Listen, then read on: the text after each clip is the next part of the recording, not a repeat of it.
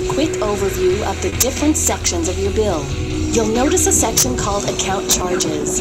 These charges reflect services that aren't tied to a specific UVerse product. This is your total amount. Oh my God. Your bill is due on the 3rd of next month. Oh my God. My bill is $300. What? Shouldn't have downloaded all that porn. No wonder they made a video. Internet, what? You'll see on your bill contains your account charges. It contains your other charges and credits, where you'll see one-time fees and government fees. Government fees? Let's take a closer look at your one-time fees. One-time fees are for services that were provided during this bill cycle. They are one-time charges only Internet and will gateway? not What the reappear on your fuck bill. is that for $100? Now let's take a look at the UVerse services you're currently signed up for, which at the moment is just internet. It's made up of your monthly charges, which have been discounted due to a promotion, and the other charges and credits section related to your internet services. Here you'll see partial charges, one-time fees, and government fees. God damn it, how many Let's take a fucking look at your fees partial are there? charges. This section details your partial charges that you incur due to changes you made to your UVerse internet service. These charges are for partial use of monthly services, ensuring you only pay for what you've actually used. This month, for instance, you added a new service to your internet plan. No, I didn't. The partial charge covers the period the service was in use. What? So on your bill, you'll see two charges for the service. The partial charge for the past month and the full charge for this month.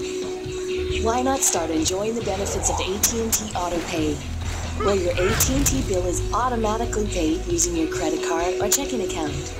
It's convenient, safe, and worry-free. To summarize, here's your total amount and the due date. Thanks again, Alex, for choosing AT&T. Fuck you, We hope this bitch. video has been helpful explaining your bill, which you'll still receive through your normal delivery method. Visit att.com to manage your account online. Please take a few moments to complete this survey so that we may be able to better serve you. That didn't explain why. I don't understand why I'm paying $322 for internet. What? I was clipping really badly. I feel like I paid $300 to watch a 2-minute video telling me I had to pay $300. Yeah, I think that's why. I think they like charge you a video fee for making your bill and freaking videos. This is the $100 video fee for the video. No, this doesn't make any sense because the internet is supposed to be $60 a month. That's $10 more than what I paid on base. I understand like an installation fee may be like $100, but where the fuck did the other? What?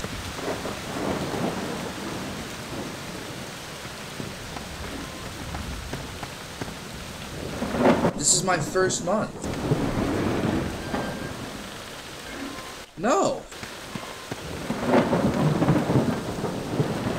This is ridiculous. I'm not paying $300.